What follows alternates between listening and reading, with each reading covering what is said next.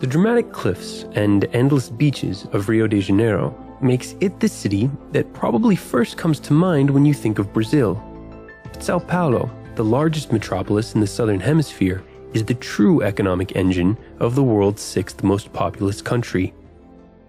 In 1554, Catholic missionaries, with the help of indigenous workers, built a small village perched 750 meters above sea level and 70 kilometers from the Atlantic coast. It was the only inland settlement in the country, a jumping-off point for expeditions of conquerors, slave traders, and gold hunters. In the 1800s, Brazil became the world's leading coffee producer, but the farmers in Rio overcultivated their soil, giving Sao Paulo an opening to become the country's agricultural hub. As one of the few inland towns, it was closer than Rio to the plantations spread throughout the interior, and it was directly linked by rail to the port of Santos, making it the ideal junction for shipments of goods on their way to the coast for export. In 1888, Brazil's businesses adapted to another significant change when Emperor Dom Pedro II, regarded by many as the greatest Brazilian to ever live, convinced his people to abolish slavery. With their captive labor force suddenly free, farmers and industrialists turned to immigrants from abroad. Today, as a result, Sao Paulo has the largest population of Italian descendants of any city on the planet, including Rome, the largest Japanese community outside of Japan, and of course, significant numbers of Portuguese and Spanish. Many of these newcomers were skilled factory workers, whose knowledge helped Sao Paulo emerge as a manufacturing capital during the Industrial Revolution and World War II. Over a period of less than 30 years, the city's population exploded from 250,000 to 1 million. Steady growth continued through the century, passing Rio in 1960. Today, the population of the megalopolis, known as Sampa, is over 20 million. In many ways, it is a thriving global city, with the largest stock exchange in Latin America, a vibrant culture with over 100 museums, and dynamic performing arts spaces and beautiful parks. As part of football-crazed Brazil, it proudly hosted matches during the 2014 World Cup and is making significant investments in the next generation, with 850,000 students enrolled in higher education courses. Unfortunately, though, Sao Paulo's rapid development has also taken a heavy toll, with 4 core problems rising above the rest. The city's only major bodies of water are the Tietê and Pinheiros rivers. As the population grew, the government, plagued by inefficiency and corruption, struggled to meet demand for basic infrastructure.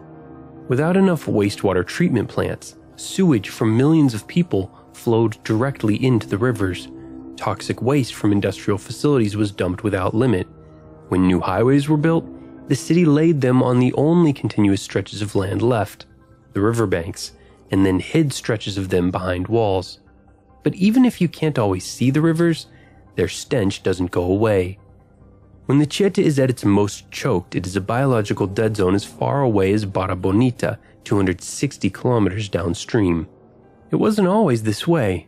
The rivers used to be gathering points for recreation, distant memories that are motivating current rehabilitation efforts, which include projects to treat 100% of all wastewater before it enters the Tietê, putting an end to all illegal dumping, and teaching people how to care for their rivers and streams. The second major challenge is that 10% of Paulistanos live in high-density, makeshift neighborhoods called favelas. While the buildings are typically low quality, most favelas are vibrant, working-class communities. Some settlements, however, are little more than squatter shacks without access to electricity, sewage, and running water. To give these people a better place to live while improving the overall quality of housing throughout Sampa, the city has spent billions of dollars on a variety of programs. One experiment allows low-income residents to purchase new government-built apartments for affordable monthly payments of less than $100. It's a win-win. Ownership helps people become more financially stable while incentivizing them to maintain these spaces. This was my dream. I think it's almost as wonderful as having a new baby. It's all I expected it to be. It's not furnished yet the way I want it, but I dearly love this apartment. The downside is that the government has been building many of these projects far from the city center. Loreni has a 2-hour commute to work, and there are no local parks for her son to safely play with his friends. Lack of access to services plagues all of Sao Paulo because of how it developed. The best jobs are where the transportation network is concentrated, in the city center.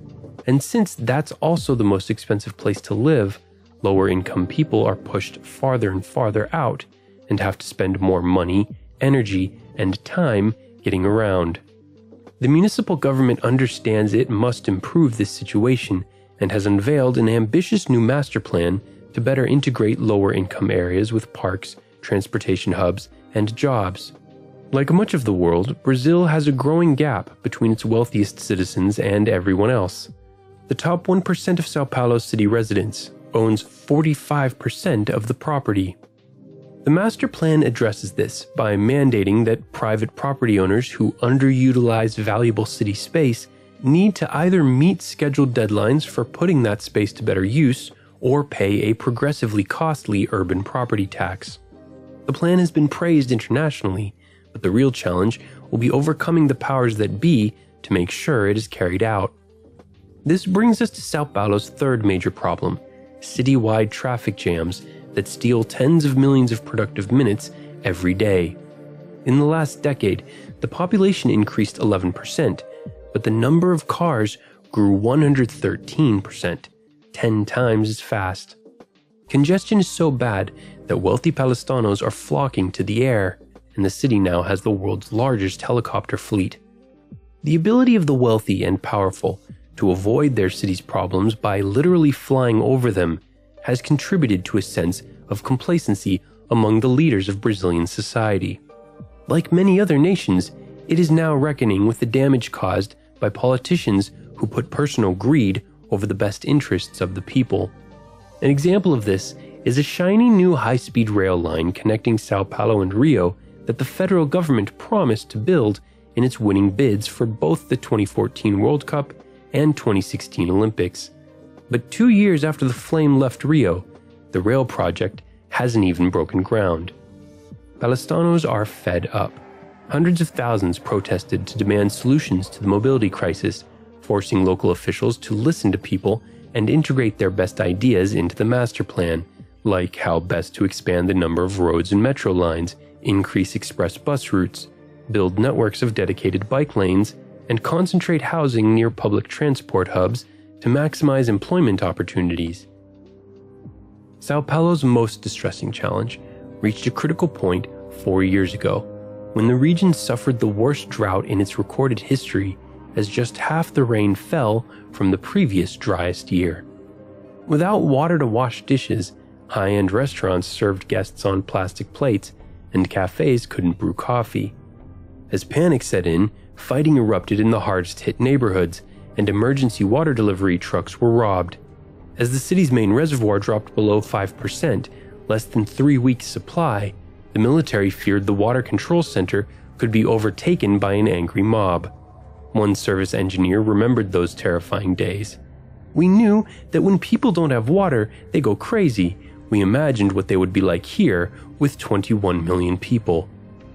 In the end, a storm arrived just in time to avoid catastrophe. Since then, other sources throughout the region have been tapped to give Sao Paulo a bit more supply when the next apocalyptic drought arrives. But some experts are warning that even more extreme dry spells loom on the horizon.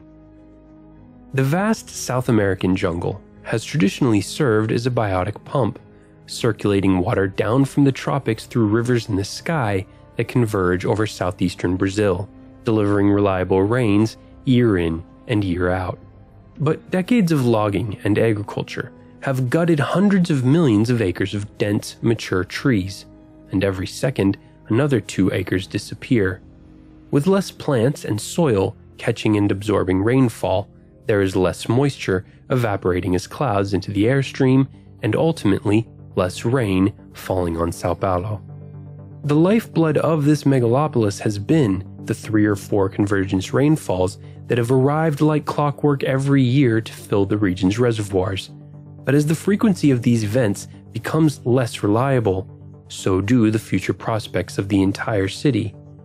The remarkable fact is that 20% of the world's water is stored in Brazil, but the vast majority of it falls far to the north. With its rivers currently too polluted to drink from and development continuing to spread inland, there are limited options for bolstering its water supply by building costly dams or acquiring new sources through long canals. In the end, the people of Sao Paulo, just like the rest of us, are learning the fundamental lesson of the 21st century. To survive and thrive, our cities must embrace the most sustainable methods of development. The good news is that, with a clever master plan and citizens dedicated to taking action, Sao Paulo is hard at work on the long-term solutions to deliver a better life for millions of people.